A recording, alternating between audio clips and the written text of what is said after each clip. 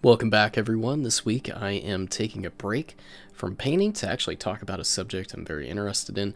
We're going to talk about mediums, specifically the 5 mediums that I like to keep on hand for very specific purposes. I get asked a lot about what I mix my paints with, how much do I add to them, and do I need mediums for my paints?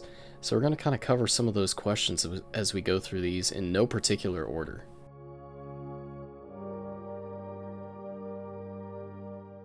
A lot of people ask me about Lamy and medium and if I use it. The answer is it kinda. I generally use this material, which is basically an acrylic binder with no pigment in it, to get my washes to work the way I want them to, specifically the Citadel shades. They tend to have a very dry, matte look and have a coffee staining issue. So when I do thin out my paints, or as far as my shades go, I like adding a little bit of Lamy and medium to it. Now, is it a great thinner? Not by itself. I usually add a little bit of water. So I'm going to do a three-part test here. And the first part, I'm going to apply some Agrax Earthshade directly to a white primed mini. And then I'm going to follow up by mixing in a little bit of water to our Agrax, and then finally adding a little bit of Lamy and medium to the Agrax and the water. So right now, you can see I've got some straight up Agrax Earthshade loaded up onto my brush, and I'm just going to brush it on the back of this Dark Angel Terminator. So you can see how it applies just straight out of the bottle. Now it's been decanted into a dropper bottle instead of a traditional Citadel pot, but nothing else has been added to my shades. I like to keep them as straight as possible so I can add water or mediums later without, having to go back, which you can't. So for this next step, I'm actually adding just a little bit of water, about a drop or two. And then I will do the same exact thing to the next Terminator in line.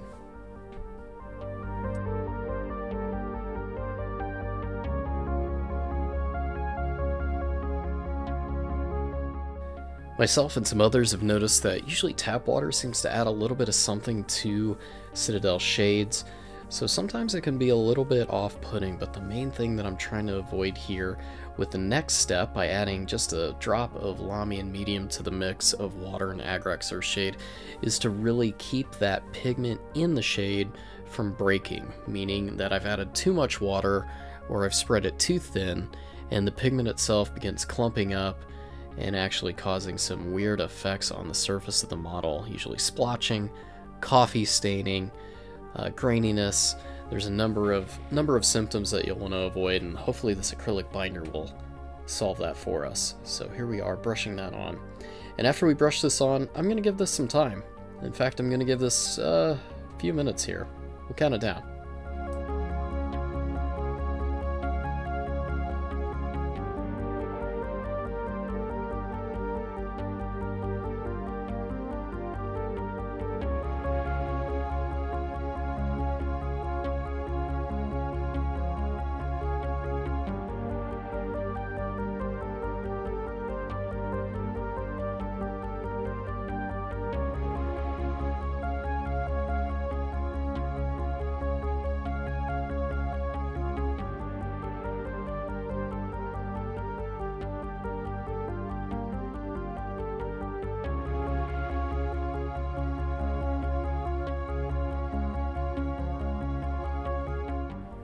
And after 14 minutes of dry time, let's take a look at our results.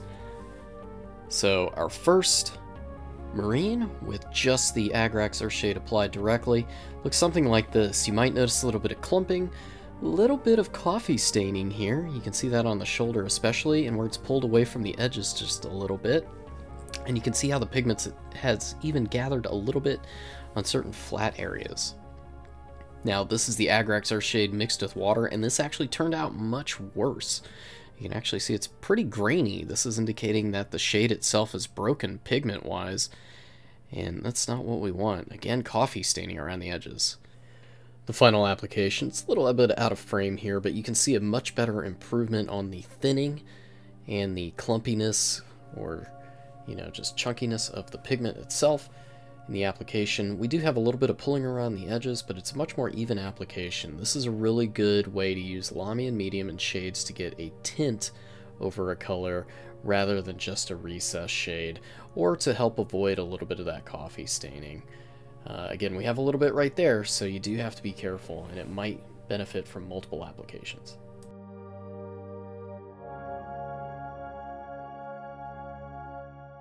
For the next bit of this demonstration of mediums that I enjoy, we're going to play around with some inks, specifically Inktense Blue from Scale Color. Scale Color makes some very pigment-rich inks, and they are fun to play around with. Now, one of the things that you do have to keep in mind with inks is that they have a very long dry time, so we're actually going to play around with that a little bit with airbrush thinner. Now, it's made for an airbrush, but that just means it's a bit thinner in consistency and doesn't require any extra water, but we can totally use the same medium as a brush on.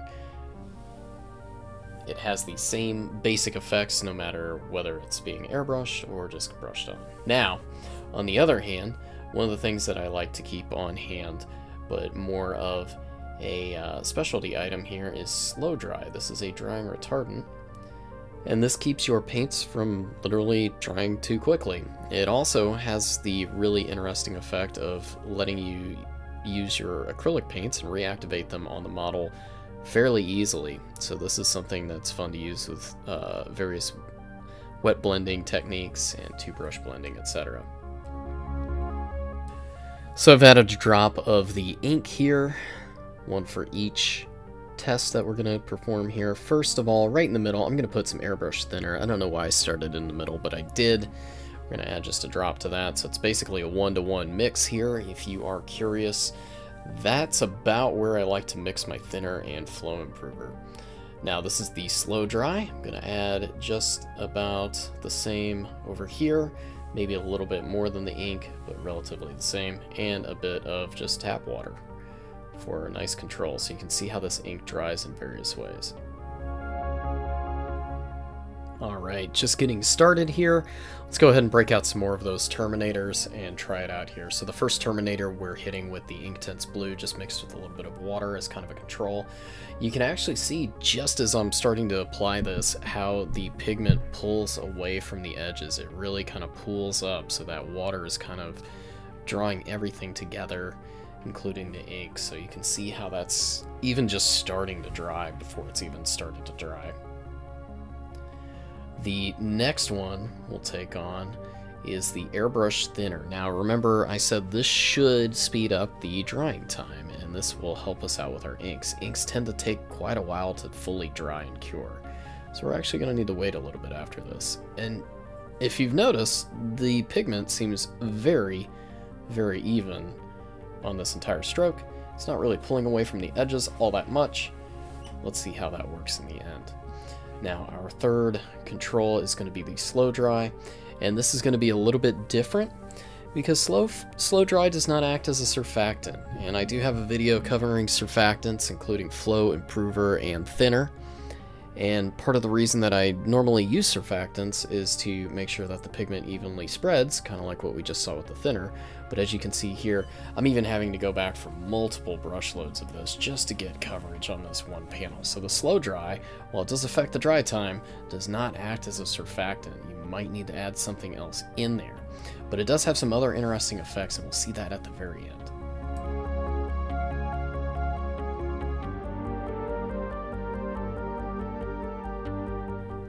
We're going to give these three just over 30 minutes worth of dry time, just to make sure everything is really locked in.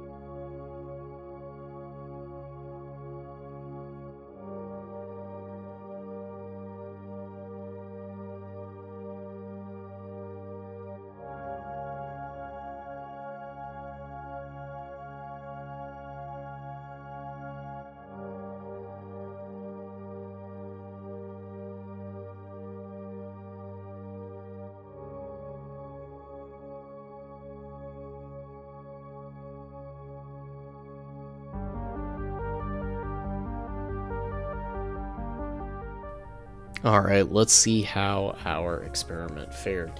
So there's very noticeable differences between all three of these on the models just at a glance. We're going to start with the blue ink in water here on the left.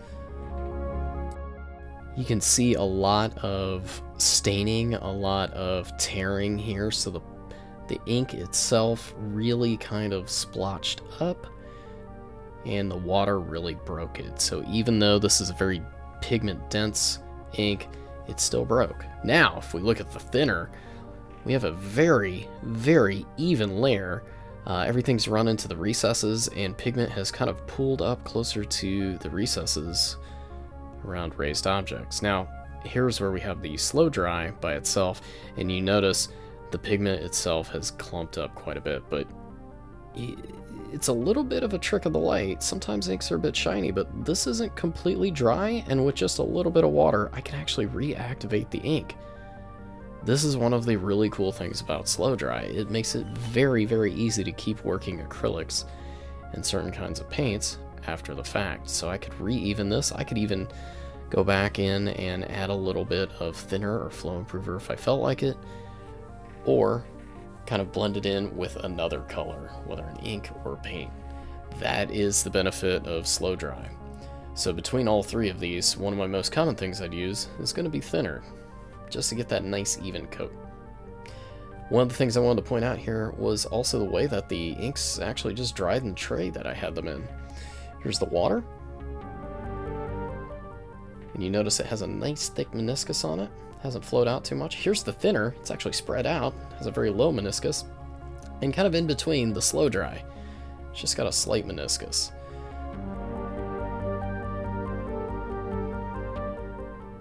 Yeah, I really like the looks of that middle one. All three of these are still somewhat wet at this point. Let's keep moving.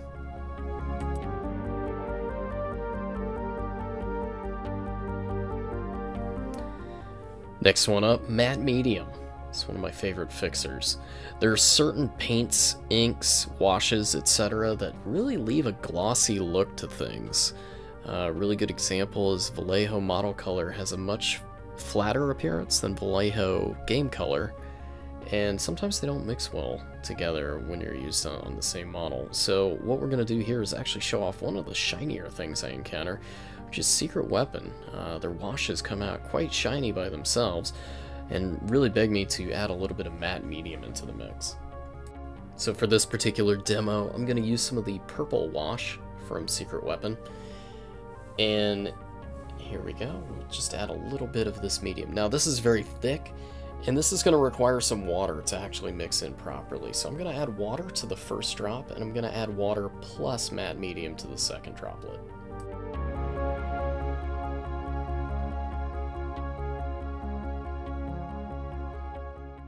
So even when wet, you can see the matte medium's had an effect. Matte medium does a couple of things to knock down the luster, including adding a little bit of additive to the paint to just kind of reduce the ability for it to reflect and refract light. So let's see what this looks like on a couple of our Terminators.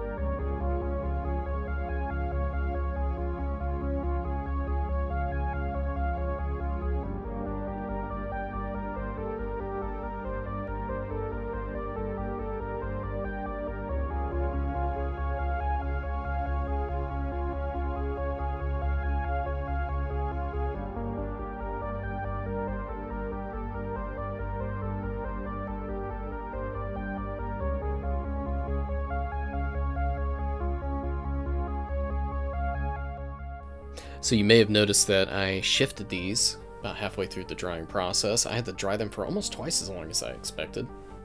On the left is water plus wash, and on the right is the wash with the matte medium included. You'll notice that the finish is a little bit different, and even the matte medium has acted as a bit of a surfactant, and the pigment is more evenly distributed. So both effects, less luster and a nice surfactant effect, come along with that medium. Very handy for things that dry shiny or look wet after the fact. Also of interest, here are the drying puddles, and this is after an hour. You'll notice the matte medium, you can see that matteness really kind of show up in the drying on a transparent plastic, whereas the other one still just looks kind of wet and shiny.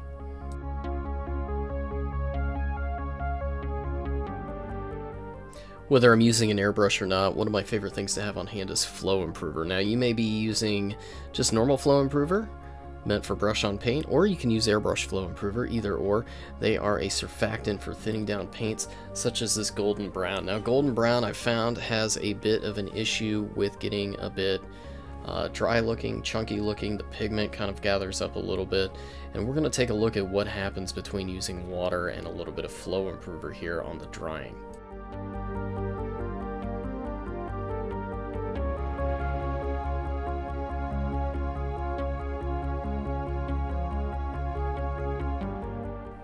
Just like with the previous demonstrations, we're going to take a little bit of water, tap water, and put that into one drop, and then into the other droplet we're going to add a little bit of our airbrush flow improver, mix them up, use separate brushes, and apply them to our minis in the same fashion that we did with the others.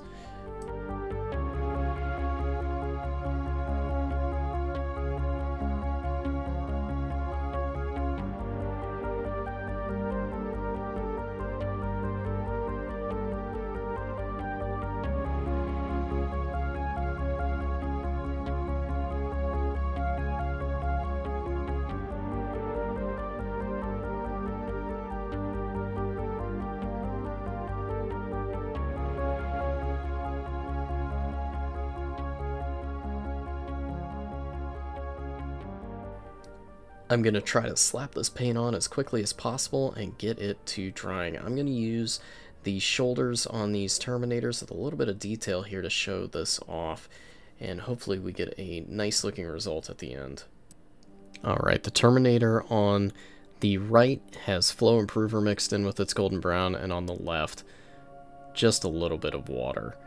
And you'll notice that even the look of the two, while wet, is a little bit different. Let's see how long it takes to dry.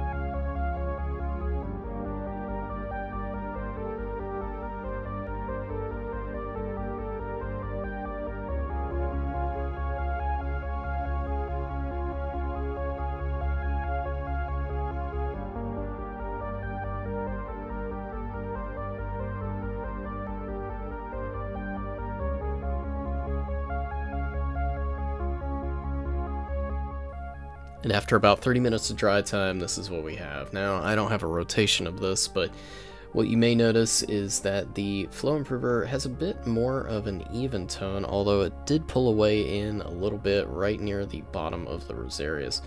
The one with just water and paint, if you look real closely, has a bit of a grain to it.